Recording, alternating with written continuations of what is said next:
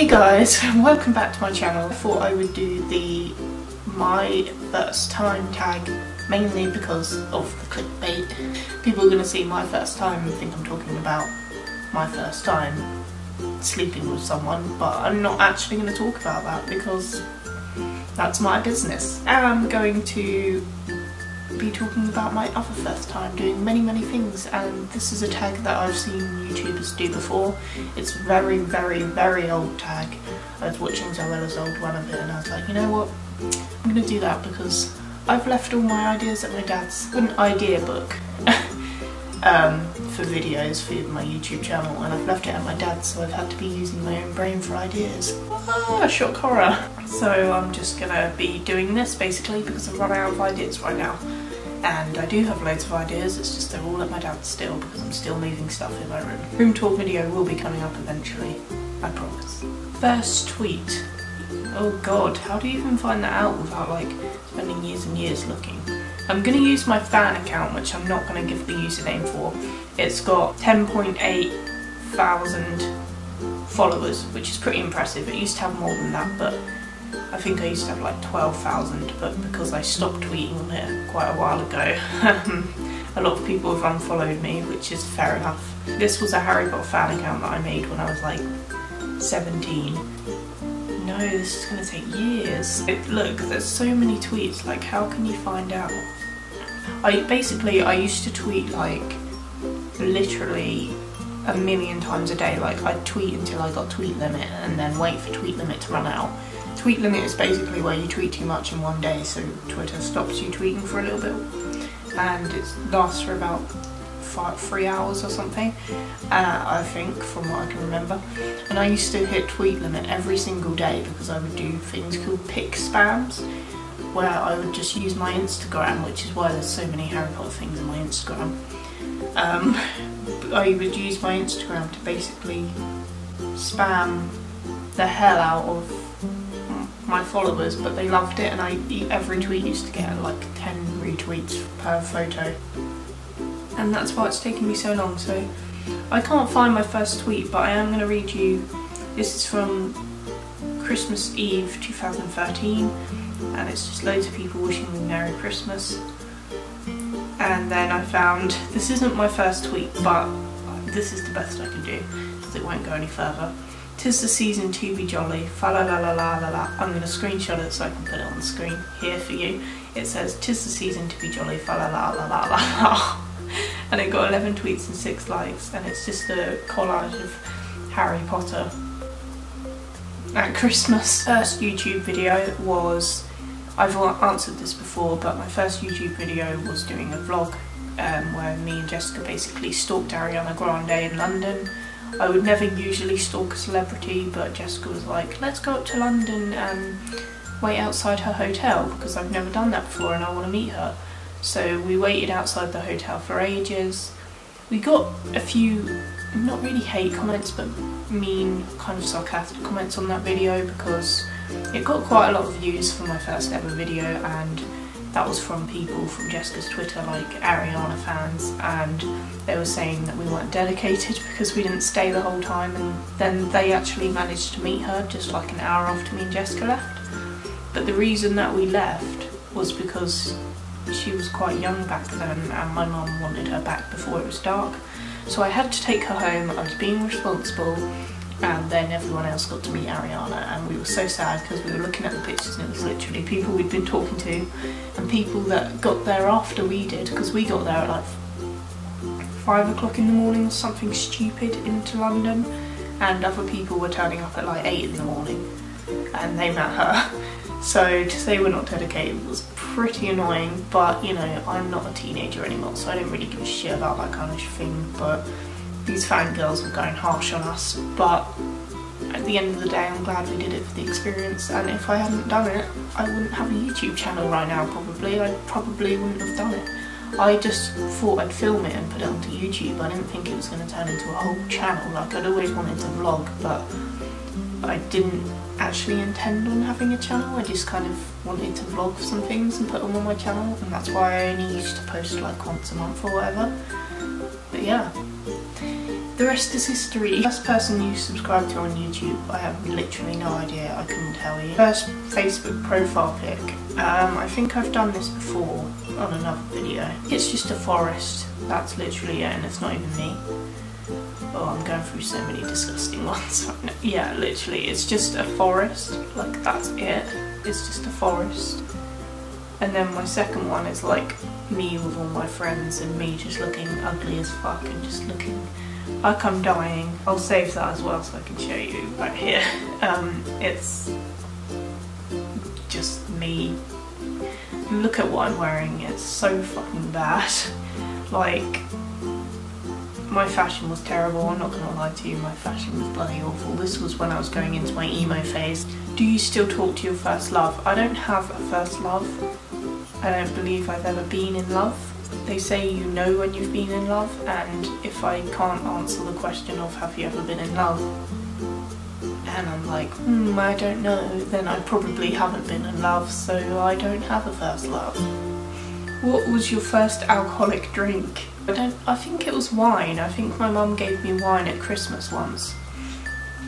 She used to give me like a glass at Christmas, and it used to be like so exciting to me, and it was like a big moment. Every Christmas I'd be like, do you think Mum will let us have a bit of wine? And then she'd give us a tiny, tiny glass of wine, and I'd sit there like, loving it. And I remember the first time she gave me wine, I like chugged it. She was like, no, no, no, stop, slow down. You can't drink it that fast like a normal drink. And I was like, why not? And she was like, you shouldn't even be able to. And I was just like, oh, sorry. And I think I spat it back into the glass because I was like, sorry. Alcoholic from day one. What was your first job? I'm still at it. Mind you, I suppose it doesn't... My first job, I suppose, would technically be when I was being an Avon representative or when I was doing a paper round. These were just jobs that I got because I couldn't get a job at the age of 16. Like, it's so hard. And I mean, when I see children now getting jobs, I'm just like, what the fuck, how are you doing this? Because my sister, for instance, got a job at McDonald's, and that was her second interview. She went for Primark first, didn't get it, then went to McDonald's and got it. And for me, it took me literally 2 years to get a job, because every time I went for a job when I was at school, it was, you're not flexible enough and you don't have enough experience. So then I got a paper round and I ended up just quitting. Basically, I didn't even quit, I just stopped delivering the papers and kept getting paid for it. But yeah, that's quite bad, don't do that. Like, it was so much hard work and effort. I think I only lasted actually doing it for about a month, because you have to put all the leaflets in the newspapers, then walk around, because I didn't have a bike, putting it through every letterbox, and you'd get some people who were like, I don't want a newspaper, and they'd have a go at you. And yeah, I just hated that so much. Don't get a paper round, it's just not worth it. What was your first car? I haven't had one yet. Everyone keeps telling me that I need to learn to drive, and everyone's always asking me when I'm going to learn. I don't feel the need or want to learn to drive. I do sometimes when I'm walking be like, God, I wish I could drive right now because I'm in so much pain. Like when I walk sometimes, like when I'm going shopping and I bring a huge Tesco bag and then I'm walking back and I'm like, ugh, I wish I could drive.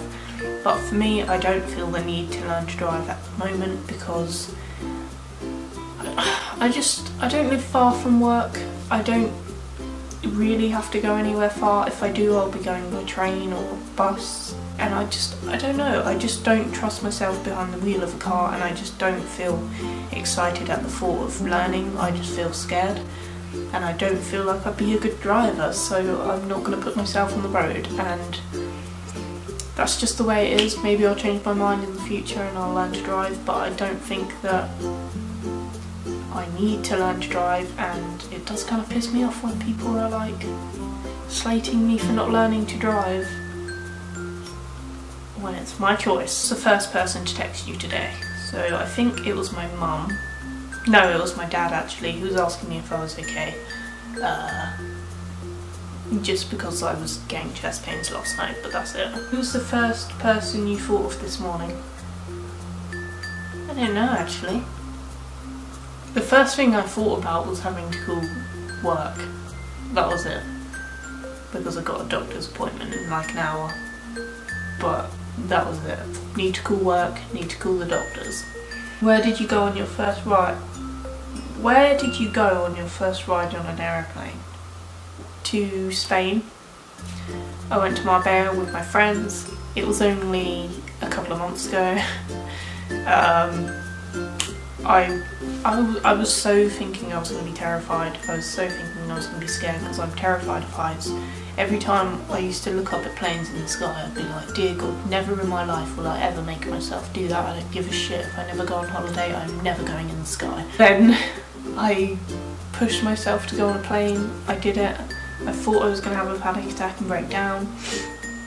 Sorry, I got a cold. I thought I was going to have a panic attack and break down, but I didn't. My friend kept saying, are you okay, are you okay? I was like, yeah, I'm totally fine. When we went off the floor, I still, like, I didn't get anxious or anything. I didn't feel nervous, my palms didn't get sweaty, I didn't feel like I couldn't breathe, I didn't feel like I was going to have a panic attack. It was really strange. I felt calm as fuck. Maybe it's because I was tired as hell, but I literally slept like an hour before we got on because of my insomnia and because I was excited. I fell asleep and then I woke up and I was like, oh, are we in the sky? And I just looked out the window and it was totally fine because it doesn't feel like you're high up. It's so strange.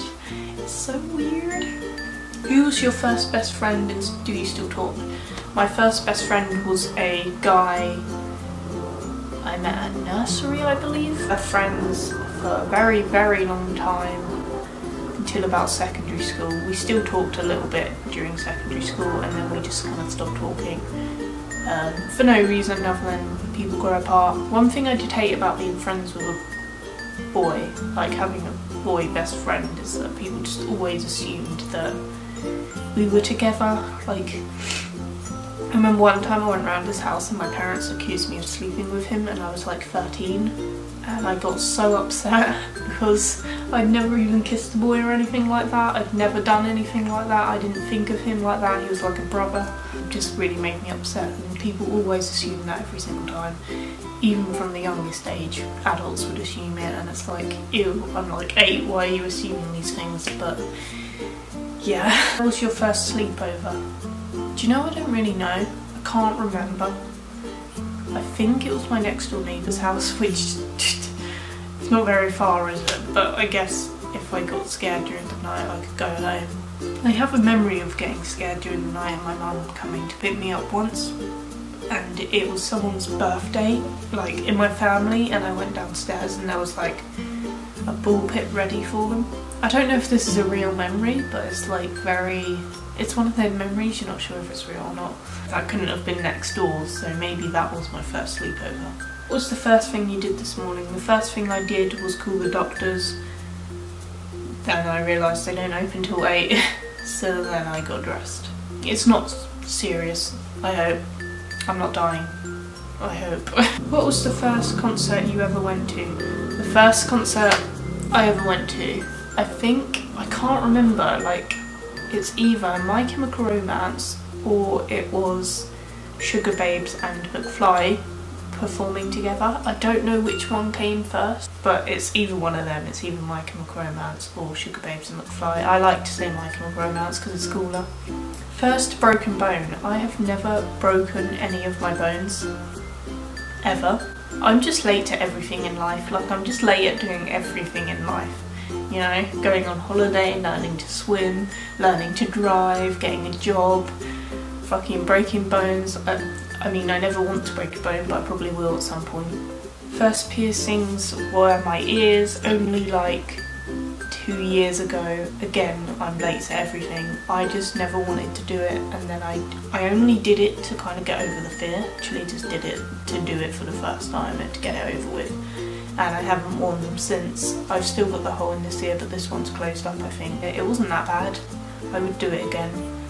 However, I don't think earrings suit me, so I just stopped wearing them. First foreign country you've gone to was actually Paris. I went for 1 day, or basically half a day. We went to Disneyland Paris with my dad. Yeah, it was a lot of fun. I almost passed out queuing up for one of the rides because it was so hot. and I guess I wasn't used to that kind of weather. Little pale me couldn't handle it. I was going to answer more questions, but my camera is running out, so I'm going to have to cut this video short. Thank you so much for watching. You can like, you can comment, you can subscribe, shit. Turn on notifications. I'm sorry this is such a rush. I wanted to answer more, but they're basically things I've already answered before in other videos, so don't even worry about it. Thank you so much for watching. Bye.